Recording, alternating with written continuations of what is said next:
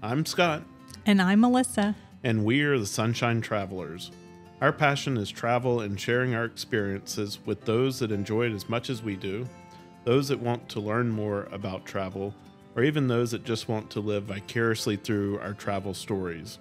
No matter where you fall along that journey, get ready to hear about our firsthand experiences as we visit some of the most interesting and amazing places on Earth.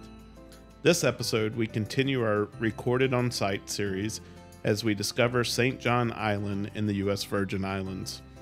No need for a passport this week, as St. John is another U.S. territory. We will talk about where to stay on the island, where to eat, and what to do, along with conversations that we've had over the last few days. So pack a bag and come join us on St. John Island. So, Melissa, let's start off with, where do you stay on St. John? We have always stayed, so this is our second trip. And so we have stayed at the Westin St. John both times. So the Westin is located in its own little bay called Great Cruise Bay, not to be confused with the Cruise Bay, which is sort of the main town on St. John.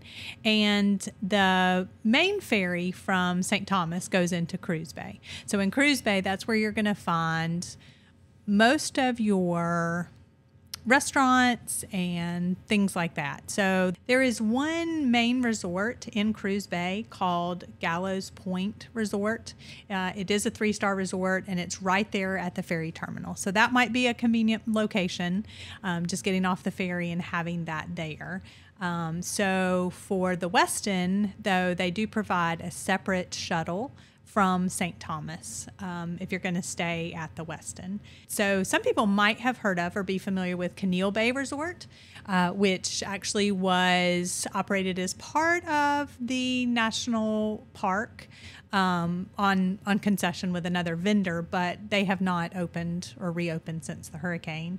And that's something that we probably do need to mention here too, is that St. John has had a recovery from Maria in 2017. And so it's taken a long road of recovery for the hurricane and then also the pandemic and just getting people back to traveling. And then, St. John is pretty remote as far as not only getting supplies here, but then just also it's very mountainous. And so if roads were washed out and power was out, I think for at least 8 months, here. And so just that, those two things have just made it very difficult. So that Keneal Bay Resort did not open back up. And I heard someone in the resort the other day talking about Keneal Bay, and they were saying that they haven't done anything with it since the hurricane. And matter of fact, if you go over there, you'll see that it's kind of grown over, and they said it's kind of like Jurassic Park, where the nature has begun to reclaim that area. And we'll talk in a second about what to do. We'll talk in a second about what they are actually doing with that as of right now. And so I think a lot of people, if you stay on this side of the island, so this is the Cruise Bay, Great Cruise Bay, with the ferry terminal, a lot of people rent Airbnbs and stay in houses, rent cars, stay in houses, have some amenities like being able to cook, which is what we have, is we have a villa at the Westin, but being able to cook, and then also probably having things at their villa like beach chairs and things like that. And then let's also mention that there's a whole nother side of the island called Coral Bay. So if you are staying over there, you probably are definitely going to want to rent a car. You could have a taxi over there, but then it would be a long way for you to be going back and forth. So there are some Airbnbs and some eco resorts and stuff like that on that side. So we'll link a few things in the show notes just to kind of give you a feel and separate those out between the two locations. But just be aware when you're looking at accommodations that the Cruise Bay side and the Coral Bay side, 30 to 40 minutes driving time. And so it's quite remote over there. Very steep roads that wind back and forth and have lots of cutbacks, and so it's a doable drive, but it's not an easy drive. And just as a reminder, when you're here on St. John Island, you are driving on the left-hand side of the road. everything else is the same. The steering wheel's on the left side of the car. You're just driving on the left side of the road. And talking about Airbnbs, the Westin is a fairly large-sized resort here, but obviously it can't accommodate all of the people who visit this island. So, there must be a pretty large Airbnb business here. Yes, and just glancing through on a couple of things with on Booking.com, and I saw just a lot of accommodations that pop up. Just since there aren't many hotels and resorts, a lot of accommodations pop up that are Airbnbs. And I would also say, just be aware that when booking, make sure that it is on St. John, if that's what you're looking for, because a lot of times it'll show you places nearby, and so you can actually see St. Thomas across the bay, and so make sure it's not switching over there. If you intend to book something on St. John, that it's not showing that as well. So that is an important distinction because it is close by. And you mentioned a little while ago the eco lodges. We saw at least one of those today up on the side of a mountain. These look like maybe 1-bedroom type lodges, things like that, with a porch that overlook the bay. And so, I imagine those are fairly nice, from perspective, but there is something to know about eco lodges, right?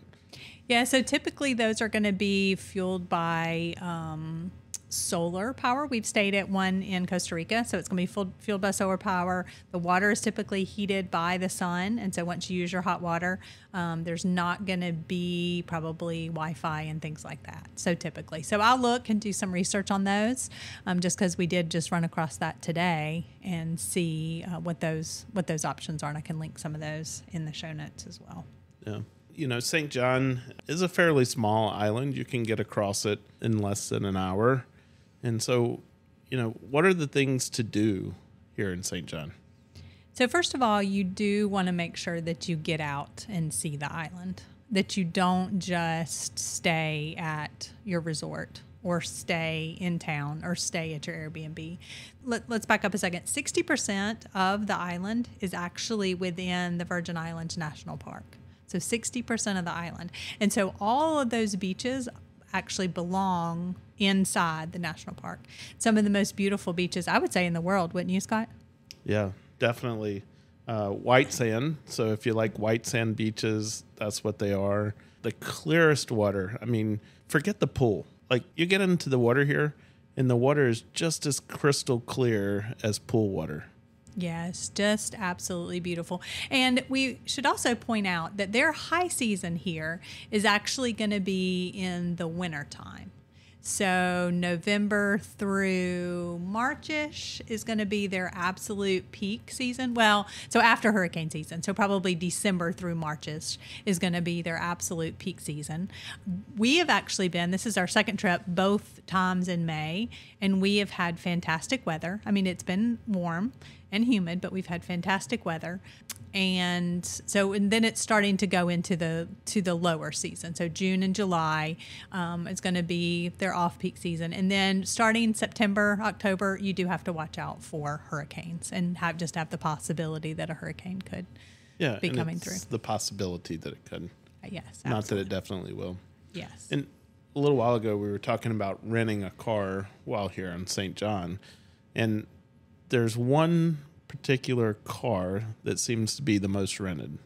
Yeah, so it looks like a Jeep convention in any parking lot that you go. Now, I think that is mainly because just it's fun to drive a Jeep around the island, let the windows down, let the breeze throw through your hair, because from what I understand, there's really only one place, which is Lameshire Bay, which you really need a four-wheel drive to get down. And that's on the absolute opposite end of the island, on past Coral Bay, past where you go to Ram's Head, and then you keep going. And that's really the only one. But yes, Jeeps tend to be the very popular vehicle to rent here. And it's not because you can let the top down, because in most of the rental places, they tell you not to remove the top. Yes. Yeah. And you have to sign something, not remove the top. But you can let the windows down and let the breeze. Yeah. It's fun to drive. I will never turn down the opportunity to drive around in a Jeep, but if you want to do something maybe a little more economical, there may be some other options for rental other than a Jeep. Jeep wasn't bad. I think, we rented a 4-door for $80 a day. That was a hunk of junk that we got the first one. We took it back. All they had was a 2-door Jeep. It was less of a hunk of a junk.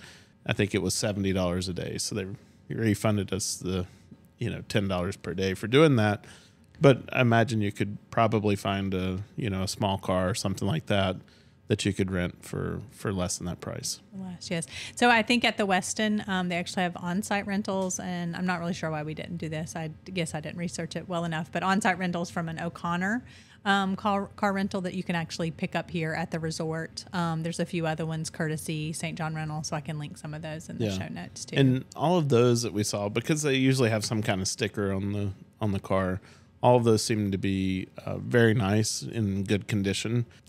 We had rented from this place before, and I thought we did fine when we rented previously. This time, not so much luck. We've done 2 different cars. The first one, it was an absolute piece of junk, and we took it back. The second one, it sounds like a machine gun when you first started up. And so, anyhow, but once that gets past, it drives fine. Don't worry about the smoke coming out of the engine compartment. It's okay. The lights, don't worry about them. It's all okay. Travel stories, travel memories. That's what we have from this. So, in our opinion, it is best if you rent a car or a Jeep on St. John. You can get around by the taxis. But if you're going to do this for several days, it's going to get quite expensive. Well, and so, Scott, let's explain what the taxis are here. Yeah. We're not talking black cab, and we're not talking about a yellow taxi, and it's definitely not Uber. So this is a pickup truck that has it's a covered wagon on the back of the pickup truck bed.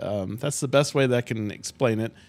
Maybe if you think about if you went to, Callaway Gardens or somewhere like that, and you got on a tram, and the tram has the bench rows or whatever, and they're enclosed. Well, it's like they put a tram on the back of a pickup truck, and that's what you ride in. Or let's say Disney World. A lot of people probably aren't going to know what Callaway Gardens is, but the tram on the tram from Disney World on the back of a pickup truck, and it's not air conditioned. So in the summer, it's going to be hot, and so then if you're going to take that all the way to the beach, I don't know, from the Westin just to downtown per person, they charge you $7. So I can imagine all the way to the beaches back and forth every day if you have a lot of people. So yeah, that would be really expensive. Yeah, and just having to, take all your stuff, and it just would be, and having to wait too, I would think, having to wait to go back and forth and worrying about what time the last one's going to go back. And we just like to have the freedom of having our own vehicle. So, but I will say, if you want to do that, at all of the beaches up till about 5 o'clock, we saw, as you walked off, there was someone there waiting at all of the main beaches to collect you and to take you back. So it's a possibility. It's probably just not the easiest way to get around. Yeah, if you're just going to do that once or twice. But so we would definitely recommend that you visit these beaches. Okay. All right. So you have all these beaches. So let's just name some of the popular beaches real quick. And so you have Trunk Bay, you have Cinnamon Bay, you have Honeymoon Beach, you have Hawksnest, and you're going to see those as you drive this first little section. And so you're definitely going to want to visit those white sandy beaches, and I mean they're just absolutely beautiful. So just to give you an idea. And so even if you are staying at the Westin, this great cruise bay, I mean it looks like a beautiful bay. All these boats, it looks like a beautiful beach and beach chairs, but no. I mean, that's fine. Spend a day there, but make sure that you go see some of these other beaches. Yeah, we talked to someone that works at the Westin, and he mentioned that there was a young couple that was staying here. They were on their honeymoon. They had these nice tans, and so he asked them which beaches they had been to, and they said just the one here at the Westin. I shook my head in disbelief, and he was like, "Yeah, exactly. That's the same thing I said. The only thing that we could figure is maybe they wanted to stay close to the room or something." So thankfully he informed them about to just go see some of the others so that you can see what St. John and see what these beaches are all about. And so the second thing is there is actually a lot of hiking here because it is the national park. So there's miles of trails with beautiful vistas. You can stop by the visitor center, which we noticed that they are still definitely renovating for additional information on the trails and also the beaches. But we do have a tip for you. Do not let those national park rangers talk you into doing the Ram's Head Trail during the full moon at night and saying that it'll be bright enough and you don't need a flashlight. Yeah, we did that on our first trip here about 9 years ago. They had talked about what a great trail it is and the bright moon. You know, it's like being in daylight. Yeah, if you're wearing blinders, maybe. So, but definitely go to Ram's Head. It is a point that just looks out completely to the ocean, no other islands. I think they say from that point, when you look across, it's the next piece of land is Africa from there. So definitely go there. Just don't. But you won't see Africa. Well, no, you won't see Africa. Make sure everybody knows that. Yeah, and a couple of tips there as well. It is very hot here this time of year. And so I would say don't try to do these trails during the middle of the day. It's just too hot. Make sure to get up, do them first thing in the morning or towards the afternoon, and you'll appreciate that. Yeah, so a couple of other ones besides that Ram's Head trail is that you could hike from the visitor center to Solomon Bay. I think it's the only way actually to reach Solomon Bay, or then on to Honeymoon Bay as well. So definitely check out the beaches. One other point, so you may see Honeymoon Bay. It's a little confusing, the signage, but where that Keneal Bay Resort used to be, they're actually operating it as a Keneal Bay Beach Club. And so that's kind of the access to Honeymoon Bay. Could be you'd go down into where that resort was and you could park and you could walk. And so now when you see that entrance, you can pay a parking fee. They shuttle you down. They have some amenities, bathrooms and chairs and all kinds of things you can rent. So if you see that Keneal Bay Beach Resort, that takes you to that Honeymoon Bay and the Honeymoon Beach. But what we need to talk about now is what we do when we're on St. John. And what we do when we're here is snorkel. That's right. That's where we spend the majority of our time. Matter of fact, over the past few days, we've been hitting 3 beaches a day for snorkeling. And I think this is the only place that I have ever been where you can just snorkel right off the beach. I mean, we've done it some in Hawaii, but I wouldn't say that every beach was like great for snorkeling there. And then other places that we go, you have to go out on a boat for several hours and go to where they take you. But this is really the only place where you are going to see reefs on the side, some in the middle, and see sea turtles, and we've seen rays. And so if you like snorkeling, this is the place that you need to go. So what we're going to do is, like Scott said, we have hit probably 3 beaches. Well, we have hit 3 beaches a day for the past several days. And so we're going to tell you the highlights and give you the top 5 and then where to go on those. So I'll start with the first one. So Hawksnest is really the second beach that you come to. It's the last one that we snorkeled today. The parking is right there and the beach is right there. And we were actually really amazed at the snorkeling there. So there are some reefs right in the middle with fantastic fish, and we saw turtles and we saw rays, and then we also snorkeled up the rocks on the left-hand side. And what we liked about it was actually very calm. It's a very protected bay, so you're not going to have to worry as much about strong currents as some of these other ones we're going to talk about. So definitely put Hawksnest on your list for snorkeling. Yeah, and I think I'm going to take some of the videos. Took the new GoPro 11 with us out on the trip through all of the bays. I will say, I'll write a blog post or update my blog post on this one, but I added the red filter to my GoPro and takes totally different looking pictures and videos than without it. And that's because the water filters out red light. And so when you add that red filter in, it puts some of those colors back in, and you're not just looking at green and blue water. One of the things I'm considering doing is taking some of these videos and putting them out on YouTube, just concatenate them together. And so if you ever need an opportunity to just have some peaceful moments, you can go out there on that YouTube site that we'll put a link to and watch some of these videos, because it is absolutely mesmerizing to watch these fish swimming underwater, and some of the sea turtles that we saw and things like that. Yes, so we'll definitely put a link to that, and it's just so enjoyable just to be floating out there and just right off the beach, being able to see all these amazing underwater life. Yeah, so definitely Hawksnest being at the top of the list. Yes, and so then number 2 is Water Lemon Key, and so that's Water Lemon Bay and then Water Lemon Key. So for this one is going to be a little bit of a hike. It's probably not quite a mile. And so you park where you see like ruins from an old sugar plantation. And you'll see a parking lot there. And so you park where you see Leinster Bay, and then you just take that trail. So it'll say Leinster Bay Trail, and you just take that trail on around. You'll see the bay to your left. You're going to want to circle around the beach, and then back to your right just a little bit. And you're going to see a rock out in the water, and that's what you're going to want to snorkel around. So now we actually did snorkel. It was pretty calm that day. We actually did snorkel all the way around it. The right-hand side and probably the tip were probably the best. And so I would say if it's pretty rough, you might want to circle back around and come back in, because then when we got all the way around, the current was pretty strong.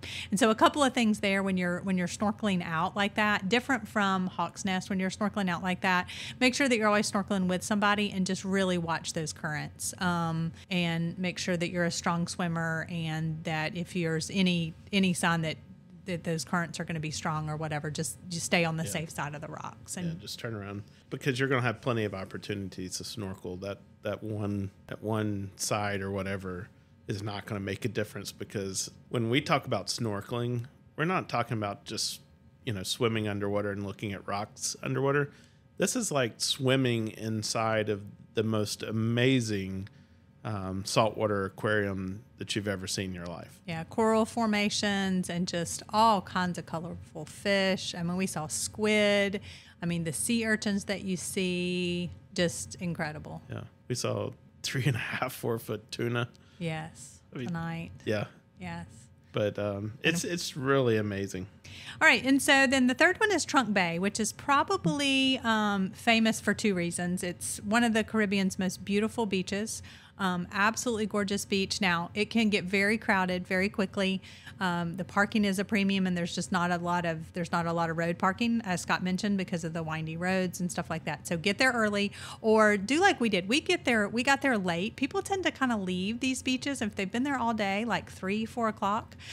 So you'll see in Trunk Bay there is a rock, a big rock out to kind of the right, and they have an underwater snorkel path, but really don't follow that path. I mean, look at those, but they're not taking you really close enough to where the reef is. I mean, don't get too close, and like I mentioned before, like just be aware, but you do want to go a little bit closer to that rock and watch those currents. So that can be some really good snorkeling there in Trunk Bay, and then just to see that famous beach as well. Well, let's wrap up the last 2 real quick.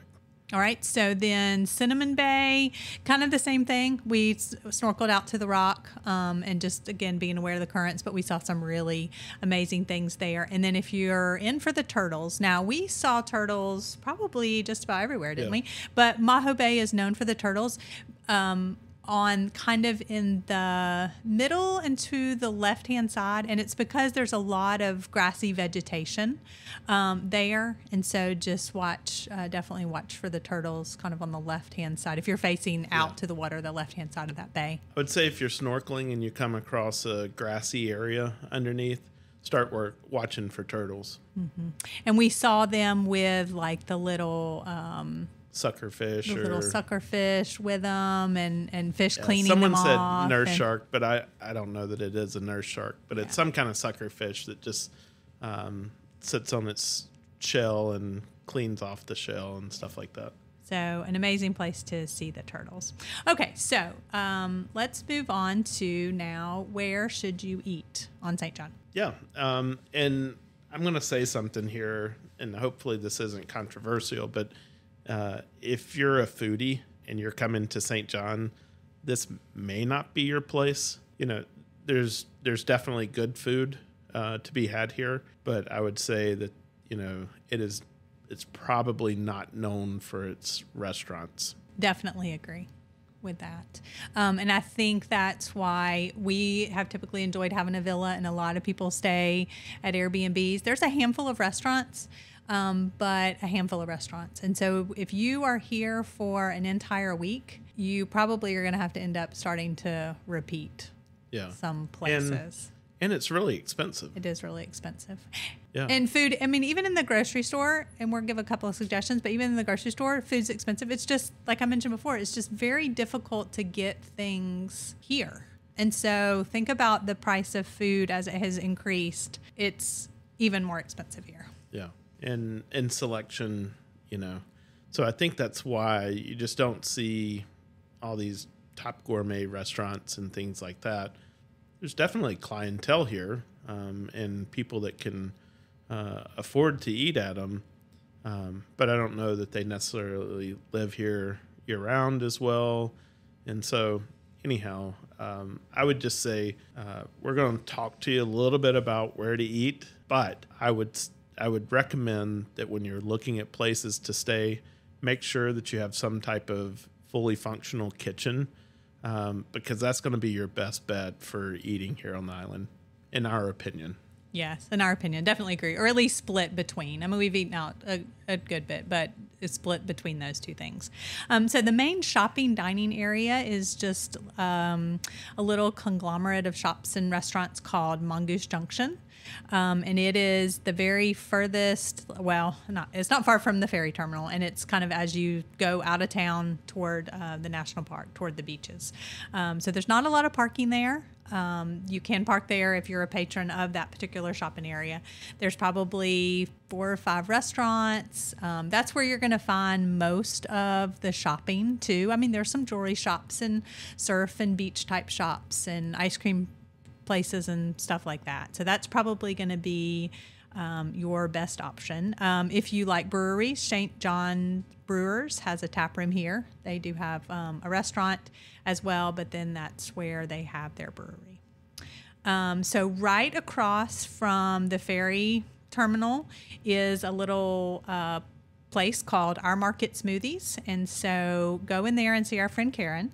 Tell her that Scott and Melissa sent you. And so that's a great place for just afternoon smoothies, ice cream, milkshakes, cocktails. She'll customize anything, make any combination you want, and put whatever kind of rum you want in it as well. So that's a great place to stop in. Yeah, and they do have 2 locations in town.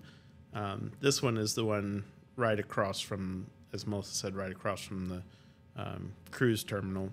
But the ferry terminal. The ferry There's not a cruise sorry. here, but the ferry terminal. Yeah, no cruise ships coming in here, which is it's a benefit as well, right? Because you don't have the daily onslaught of people coming over on a cruise. You do have a lot of people who will come for the day from St. Thomas, but not like a whole cruise ship dumping off onto the island. But go see Karen. Ask her to fix you a smoothie with some rum in it or one of her cocktails, and tell her we said hello. So one other location that you could stop in and eat at is called Tap and Still. And we visited their location on St. Thomas in Red Hook before we took the ferry over. It was very good. It's burgers and wings and fries and hot dogs. Scott said it was like a local Five Guys. Yeah. Except for the wings. And I thought the wings were very, very good. The only thing that was different on the menu were the wings. Mm-hmm. Otherwise, the way that you order it and the options that you can choose, it's 100% a Five Guys. So, and then as far as shopping, there are a couple of markets now. They're fairly small, and you basically get what you get from what they have. So Starfish Market is closer to into town, and then there's a place called Dolphin Market that's closer to the Weston. I went in there, and they had more options for if you're looking for things that are more like gluten-free and keto, and maybe more options that you're used to in the States. I would say that Dolphin Market, and it's closer to the Weston, but they both had, what they had, and if they were out of stuff, they were just out of stuff until they get it back in, and that's just the way it is. So, and as Scott mentioned, we had a villa with a kitchen. We would definitely recommend that. If you were trying to find coffee shops and breakfast, and you're just not going to have a lot of options. So we typically fix breakfast, fix sandwiches for lunch, and would split our time between going out and fixing at the villa. And so just one other thing to mention, as Scott was mentioning about taking a day trip here. So this is definitely a day trip possibility if you cruise and have a stop over in St. Thomas. So a lot of operators are going to probably have day trips that will bring you over here on a boat, or you could do a snorkeling trip. We have seen people who had talked about, what ferry are we catching back to St. Thomas? But it's probably best to do some kind of excursion that then gets you back to the boat on time. And so looking into those, and I can link some of those options for day trips from St. Thomas as well, if you have to be back on a cruise ship. It's basically one of those taxis that picks you up at the terminal, the ferry terminal, and then takes you out to whatever bay that you're going to go snorkeling in, or trail that you're going to go hike. Yeah, so that would be a great option. So, I mean, if you have been to St. Thomas before, on a cruise, and then you come on a cruise again to St. Thomas, St. John would be a great option for another way to see this part of the Caribbean.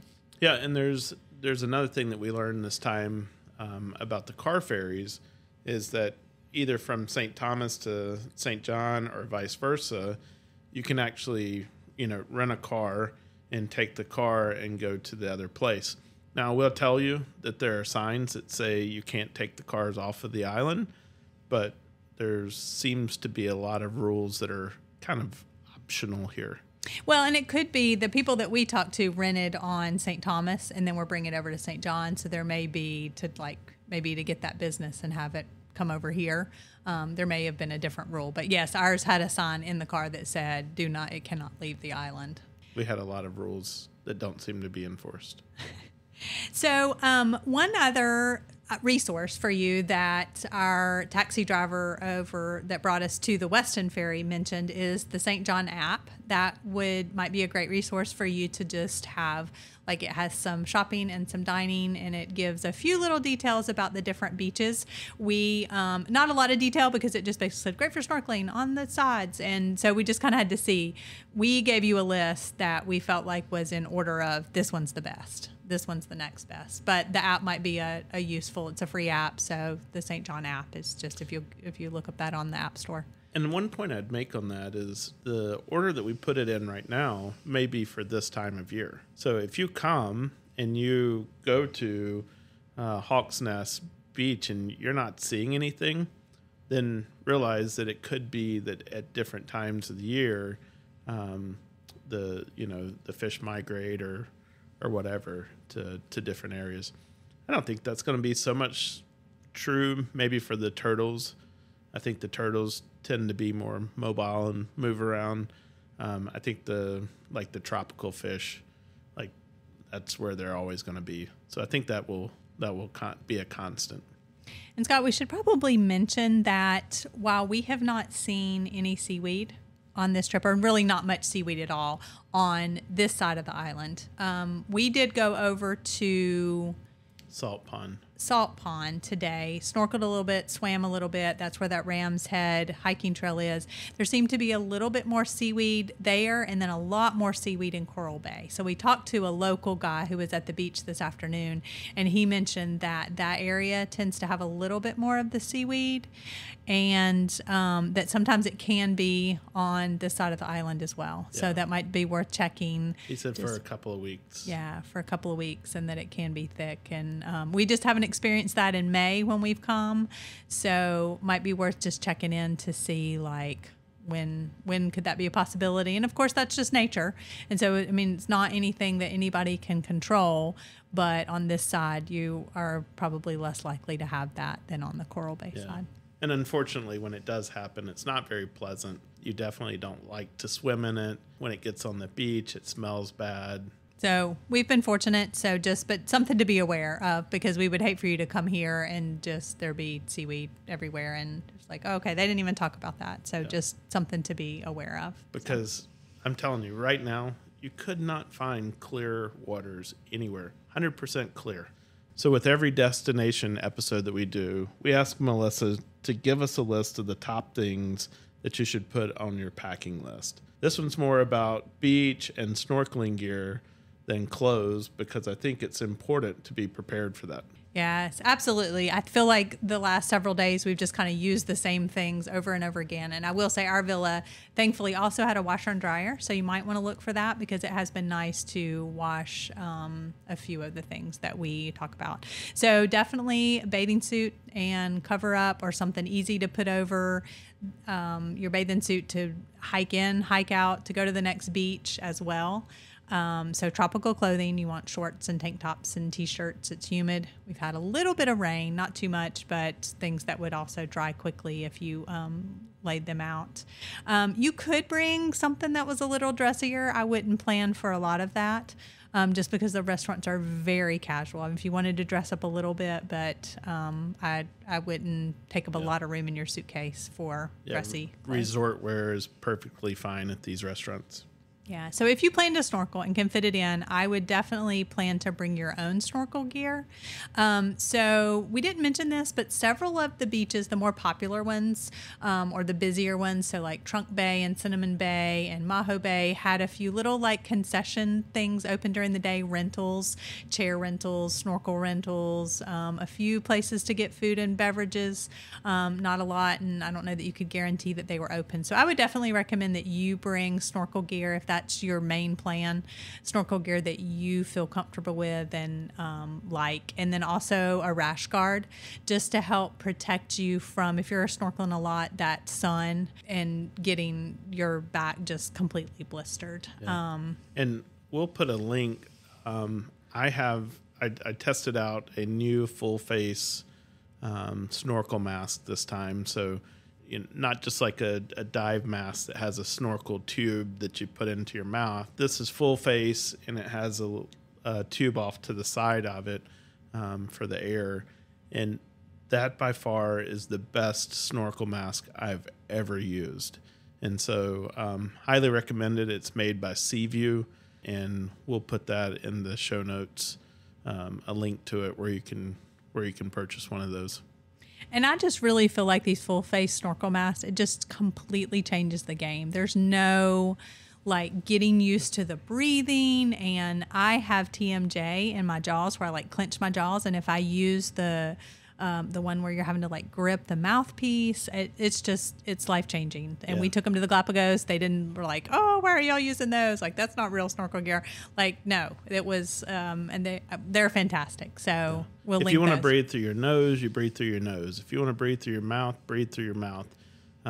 These are just absolute fantastic masks. I will say that I've heard that in colder water, the plastic in these face mask doesn't do as well, and it tends to fog up more. But here in the warmer waters, no problem. And so also you're going to want to bring reef safe sunscreen. There are signs posted, please use reef safe sunscreen. And you will see, I will say in these reefs here, you will see some of them are absolutely beautiful.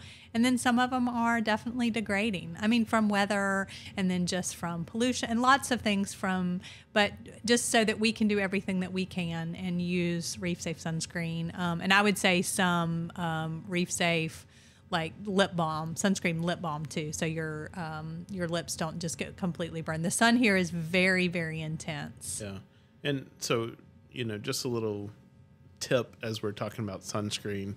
Remember, the back of your legs are going to get sun as you're floating on top of the water.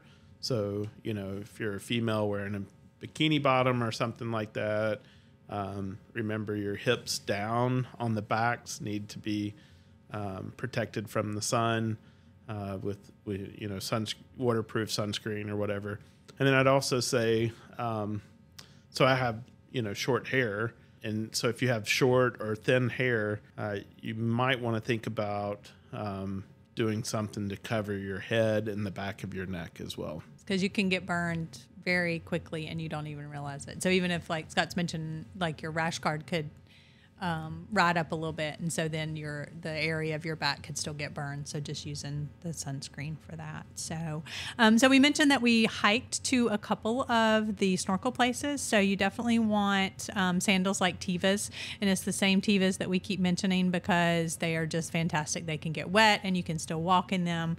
So we're going to link those again, but so it's the same ones we took to the Galapagos. So the only pair of shoes I brought on this trip at all. So both to Puerto Rico and here to St. John was those Tevas, and I wear them for every occasion. We also have been taking a small cooler back and forth to the beach. We debated about bringing this for the whole trip, and we actually found a really cool one at a little shop as we were waiting for the ferry in St. Thomas. It's called the Gecko brand, and I'll see if I can find a link to it. But it's been a lifesaver. It holds, it looks like it could hold a couple of wine bottles. We've been putting like 5 or 6 water bottles in those. And so just having a small cooler bag, you're going to want to take some drinks and snacks to the beach every day just because there's just not a lot of options. Definitely water. So good tip there is take a couple of water bottles, fill them up, put them in your freezer, freeze them overnight, and then use those as like ice packs inside your cooler. So I'm going to packing list. I'm going to say plastic bags for wet gear. And so you could bring those from home or you could get them at the grocery shop. Of course, at one of the grocery shops that we went to, I think the Starfish Market, they didn't have bags. Like you had to purchase their bags. So you might want to just bring along a few grocery bags. They're great to have. We've been throwing them in the cooler, and then we can just toss in like the wet rash guards. And then a bag that you can carry to the beach. And so that could, again, be a reusable shopper bag, and then you could just throw everything in there and take it to the beach with you. I've been using my wet bag. It's the same bag that I took to the Galapagos, but you fold over the top and then click it together, and it makes it a waterproof bag. Also does a good job in keeping the sand out of the bag as well. And so I would recommend that. And you've been putting all your camera and it's a gear in there, backpack. so yeah. That's true. So we'll link that again as well. And then the other thing that has been a lifesaver for us on these snorkel beach days have been these camping gym towels that are actually very thin. They almost remind me of like a what do you call it when you like like a chamois, like when you do the car wash, and they dry very quickly. So as we would go, so we've been doing 2 or 3 beaches a day, and by the time we would get to the next beach, they would really be dry. The sand doesn't stick to it. If you take a regular beach towel, it's just gonna like get wet and be full of sand. And we love the sand cloud towels. We use those at home. I just felt like those were a little bit big. I guess you could use the smaller ones, but these are even smaller than that and have been great for packing. So we'll link those because they've been fantastic, and they come in a little drawstring bag. And then of course the GoPros, underwater cameras, if you are going to snorkel and want to take pictures of those have been great. And then I want to add another list if you're going to be having a villa and then be going shopping. Don't forget to buy things like Ziploc bags, unless you bring them from home, to pack those sandwiches in and to pack some snacks in as well. And then, of course, I mentioned the shopping bag, but just bring a shopping bag from home. You can take it to the store, then you can take it to the beach as well. We are really into snorkeling while here at St. John, and that took up most of our days on this trip. As always, we invite you to share with us your own favorite places to stay, eat, and things to do in which we haven't covered. Drop us a note or leave a comment what you love the most about St. John. We love hearing from you and are inspired by your stories. We hope you enjoyed this episode and will find some inspiration for your next trip. Most importantly, follow our podcast, leave us a review, and share it with your friends to help them catch the travel bug. You never know, they may become your greatest travel companions.